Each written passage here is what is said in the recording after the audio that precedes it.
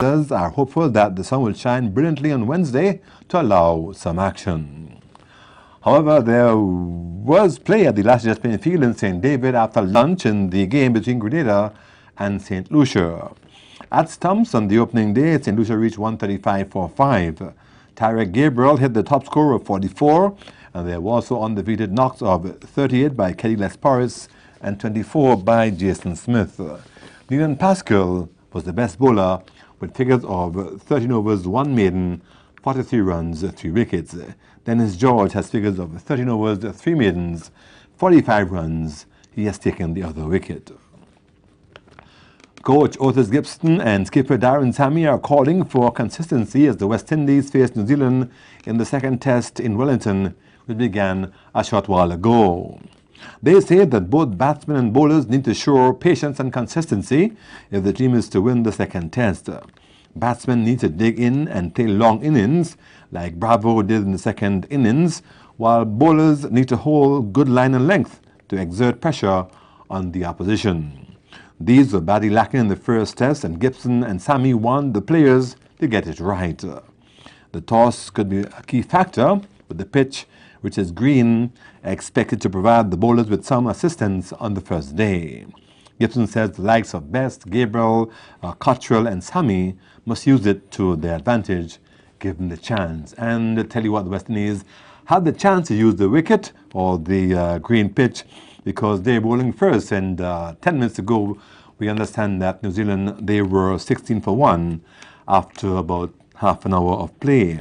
Peter Fulton, the man out, caught behind, caught Ramdeen, bowled Sammy for 6. Best has so far bowled 2 overs, no maidens, 11 runs, no wicket. Gabriel, 5 overs, 2 maidens, 5 runs, no wicket.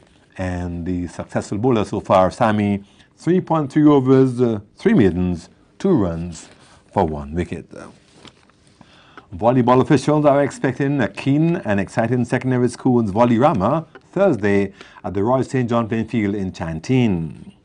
20 teams, 10 males and as many females, are competing in the event from 10 o'clock in the morning. Coach Raphael Baffett says that the teams are all geared for battle. In the female division, we know that Grenville Secondary had been undefeated since we revived this volleyball back in Grenada. They are the defending champion also, and we have teams like from St. Rose Modern Secondary, also is a very good team. We have 2 teams from Convent. So overall, I think that the female is growing rapidly. A lot of females playing volleyball right now. In the male division, we have McDonald College, which I think is a powerhouse right now. Very, very good team. They're also the defending champion. And we're looking at teams like GBSS, St. Rose. Baffett speaks about the format being employed for the competition. We're going to have a round robin first. Like we want to set up about 8 nets, right? Like different courts. So we're going to have 4 teams playing there, and what we do, we play a round robin. We're going to have, like in the female division, we're going to have 2 zones. And out of the 2 zones, we're going to take the two top winners, and the 2 top winners, like one going to play 2 and 2 going to in the other zone, and then you're going to get the winner. Also, we're going to do the same thing with the male team.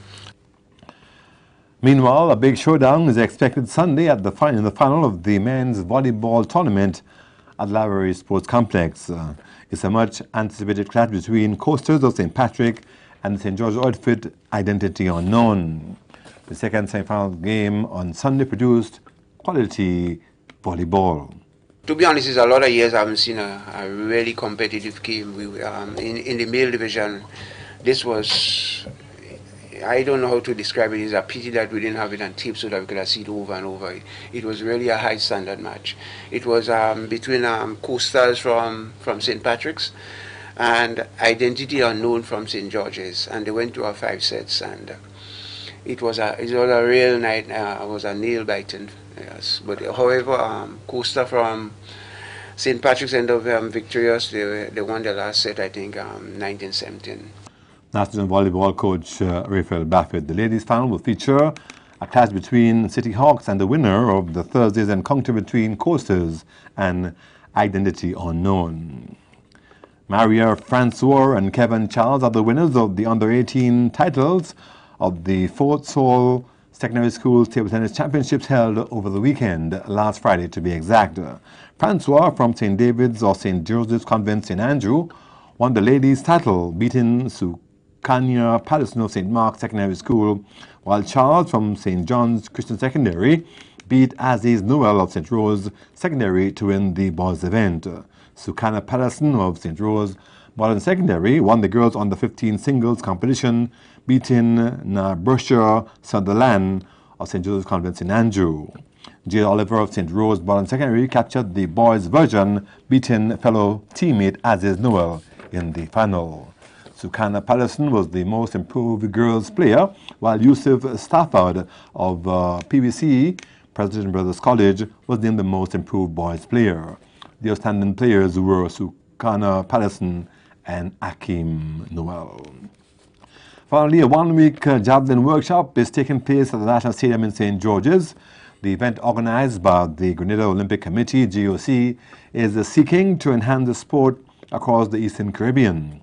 30 participants from St. Vincent and Grenadines, the British Virgin Islands, the BVI, St. Kitts and Host Grenada are attending the workshop, which began on Monday. It's been conducted by local coaches Paul Phillip and Curlin Peters. That's sports. I'm Trevor Thwaites.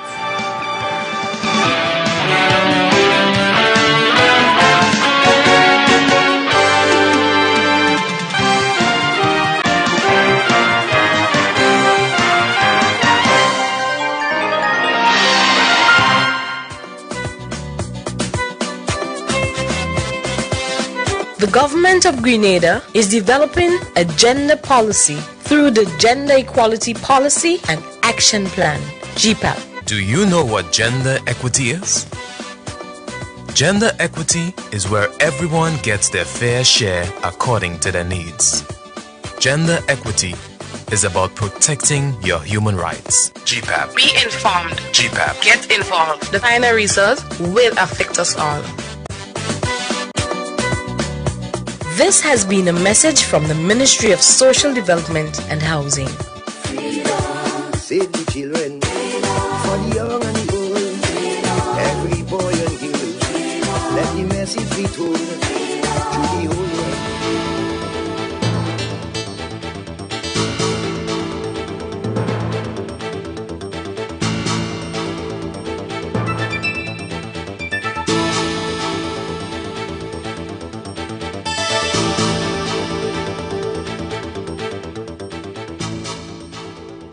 Thank you, Trevor, for this evening's sports segment. Now to recap the main points in the news. A series of revenue-earning measures unveiled in the 2014 budget announced in Parliament on Tuesday. Government delivering on promise to create more jobs and construction growth by 20%, contributing to economic growth. The Government Information Service will continue to bring you highlights of the budget debate as it continues in the coming days. We ask you to stay tuned to our evening newscast every evening at 6. On behalf of everyone here at the Government Information Service, I am Abigail McIntyre. Thank you for joining us.